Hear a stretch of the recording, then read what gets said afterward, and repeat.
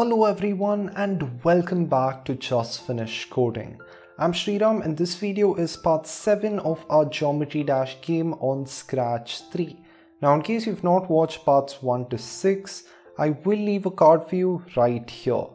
Now in parts 1 to 6 we did quite a bit of work, and in this video what we'll be doing is we'll be making sure that our player can fly. So we'll be coding the entire flying engine. Obviously the collisions and all of that will be done in future videos, but you will be able to see the player literally fly. So let's start. The first thing I'm going to do is to remind you what happened in the previous video within our flying change. So we broadcasted this message called switch variables, and when we do receive switch variables we are going to make a couple of changes. What I'm going to do before that, however, is to make sure that we start at a different X position, because I don't want to go through, starting all over again and jumping through all the obstacles, because it's just a waste of time. So you can see start at 2300 instead, and when you hit the green flag you can see that boom, we hit, the background changes, all of that happens. Pretty cool. So we start here. I'll keep that other set X to -152 right here, so that later on I can just put that back in, but let's keep it like this. So now let's scroll down and let's grab a when we receive, and let's say when we receive switch variables. Okay, so when we do receive this, I will set my y velocity to be 0. So set y vel to 0, and I'll also make 3 new variables. So all of this are going to be for the sprite only. The first one is called flying direction. The second one is called touching ground. So touching ground, and I'm going to follow this up with a question mark and mark it for the sprite only. Okay, so it's a boolean variable for the sprite only. And the last variable I'm going to make is called touching air. I'm sorry, not air, but touching ceiling. So if this is touching the ceiling, then this variable is going to be set to true. And I just realized that I forgot to put in a question mark, so I'm going to rename the variable and add that right in. Alright, there we go. So this video is going to contain quite a lot of code, so I will try to move as fast as I can. So let us set now touching ceiling to no, and let us set touching floor to yes, because that's the condition when we touching ground to yes, because that's a condition which is true when we first hit the when we first do hit the flying change. I'll also be setting flying direction, where's that? Yep, flying direction to be 90. Now remember, the direction is going to be what the player makes with the y-axis and not the x-axis. So 90 means the player is faced, straight like this. In case he's tilted, then it's going to be 0, where he's, looking upwards. Anyway, that's just for information. So now let's continue. So this is the start, and now let's create a new block. Okay, I'm going to call this key movement, and this is going to be one part of our air engine, which I will explain. But as of now, run without screen refresh. I will explain how this all goes together. Let's start. So within key movement, we will say first of all if key either space or up arrow is pressed, because this is how we control our movement. You can grab an AND from you can grab an OR from the operators and duplicate this to space and up arrow key, just like the way I'm doing, and put this back in. So we'll have these two conditions, and in case these two are true, then we want to move upwards. So y velocity is going to control which direction we're moving in. So I will simply set the y velocity to be 8. So we're moving upwards no matter what when we do press the button. But remember, we'll have gravity as well, so y velocity is going to keep dropping. After this we can start to check a few things. So you can grab an if else, okay, and we will be checking the let's do touching ceiling first. So grab an equal to from the operators category and say yes. So we'll check if touching ceiling is equal to yes, and if this is the case, then we'll basically want the player to stay as he is in his flying costume. Okay, and I'll make sure he points in direction 90. Oops, so point this way, that's 90, I think. Oh god, 94. Yep, we got 90 finally. So we'll just want him to point this way. We don't really want him to point upwards, because you can't literally poke your way into a ceiling. So let us set here flying direction to be 90. We're basically going to control the variable this way. And once we do set flying direction to 90, within this if else, we'll be doing, the same thing in case the flying direction is below a particular limit. So you can grab, you can actually change this. So you can grab an or, and then you can grab an equal to and a less than. So basically I'm saying if it's less than equal to something, and I'll be using the flying direction variable here. So flying direction here, and the number I've chosen is 48. It's just a multiple of 6, so it makes things easier. So you can say if flying direction is less than 48 or it's equal to 48, then we won't set flying direction to anything. Oops, yeah, we would set flying direction, sorry.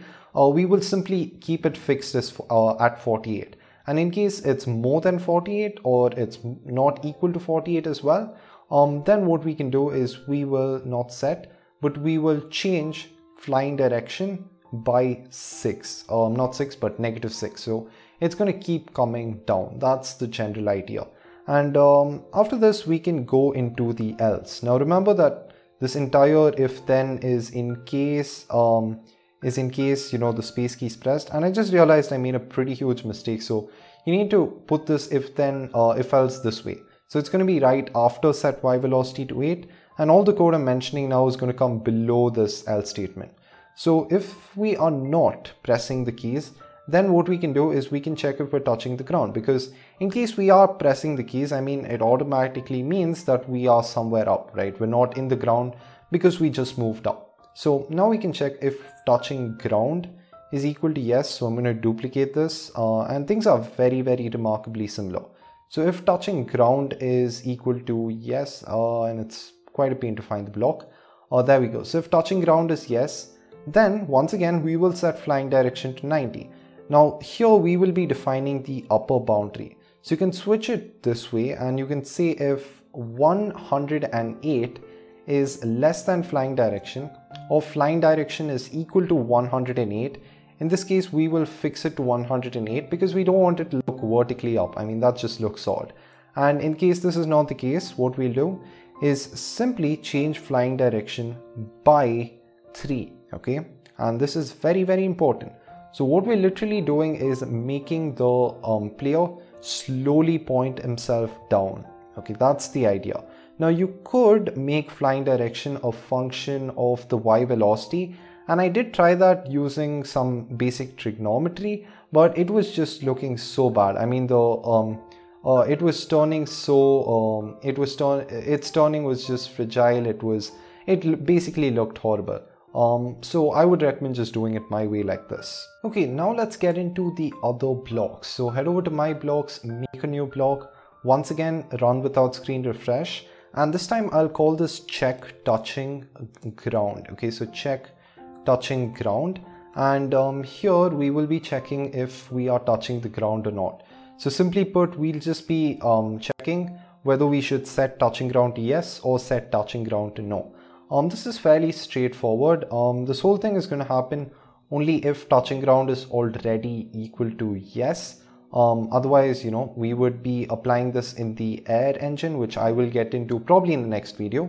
So if touching ground is equal to yes, in this case, what we'll do is, first of all, to make sure we get the right position, we will set x to, and I forgot to add in touching ground. I'm not sure what exactly went through. But add in if touching ground is equal to yes, and if that is true, then we will set x to x minus scroll x. So pretty much the same thing as we're going to, we're just using the variables here right away. So x minus scroll x, and after this we will change y by 1. So change y by not 1, -1, because the ground is below and not above. And once we do this, we will check in case we are touching the ground. Because in case we are touching the ground, we will move him up right above the ground such that he's not touching. So it's important we constantly keep checking, using this block and checking if we're touching the ground. So change y by -1, and in case at this point we are either touching the platforms or we're touching, let's say, the floors. So grab an or from the operators category and you can say if we are touching not mouse pointer but either floors or the platforms. So in case if either of these are true, then we will simply set touching ground to yes, and in case these are not true, then we will set touching ground to no. I think this was very simple. It wasn't too much, it didn't really take too much effort to understand. And the last thing I will do is I will undo what I did. So I will change y back to +1 so that there's no change in the player's y position. And that's pretty much it. Now we can duplicate all of this for a touching, we will be checking if we are touching ceiling. Okay, very similar code. And what we'll be doing in this case is instead of changing y by +1, we will be changing y by -1.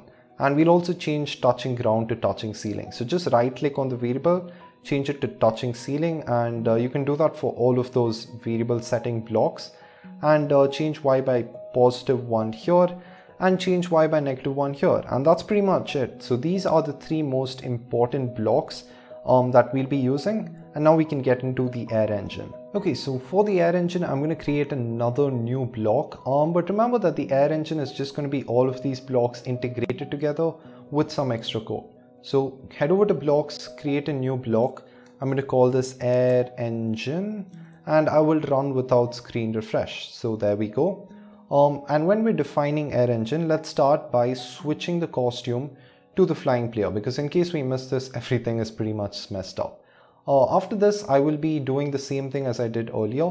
I will be setting x to x minus scroll x. So head over to operators, grab a minus, then variables, and say x minus scroll x. There we go. After this, I will be using those blocks one by one. So first, I will check if we are touching the ground. Then I will check if we are touching the ceiling. And then I will check for any key movement. So this alters the flying direction and y velocity accordingly, but it does not include gravity. So I want the y velocity to constantly change, and I'm going to choose gravity as -2. So I will change y velocity by -2 each tick so that the player comes down slowly. Okay, so next we can change y by y velocity, because if the y velocity variable does not have an impact on the y position, there's really no purpose to it. So we will change y by y velocity. After this, we will point in direction, flying direction. So that's the whole point of this variable and all the code that we did earlier. So we'll point in this particular direction. And next we will be checking if we are touching some obstacles or not. And this includes the floors as well. And that code is going to take a while to make, and I'm already quite over time here. So I will just shorten it and show you the output as of now. So we will jump here, boom, and alright, so we didn't really change to anything. And I think that was because I messed up with the modes. So let me quickly correct that. I need to find where we had that. There we go. So within our player engine, we simply just used our ground engine and we never even used the air engine. So to fix this, grab an if else. And within the if then, you will say if mode is equal to ground, then we will use the ground engine. But if mode is equal to air, which is the else statement, we will use the air engine. Very simple. And that's going to deal with everything. We don't even need to do anything more. So now let's head back into the code. And there we go. You can see that the flying direction constantly keeps changing. We don't really see an impact with the Y position though. And the reason this is not happening is because we're using the Y variable and not the Y position. So to fix this, head back into your where's that? Yeah, the air engine. And within this air engine, you just need to say set Y to Y position. So head over to variables, say set Y to Y position. And this is going to make sure that all the changes do happen and we change our Y. So let me jump and boom. So you can see that we can fly, and it's obviously not as elegant as it could be. We also don't really feel any sort of bounces or reflections. But this is a start. In the next video, we'll be completing this entire flying animation and the flying cycle, and then we'll get into adding in the particles, the explosions, and all the rest of the game. If you've enjoyed this video, please make sure you leave a like, and also don't forget to subscribe and turn on the notification bell. Thank you so much for watching, and I'll see you in the next video.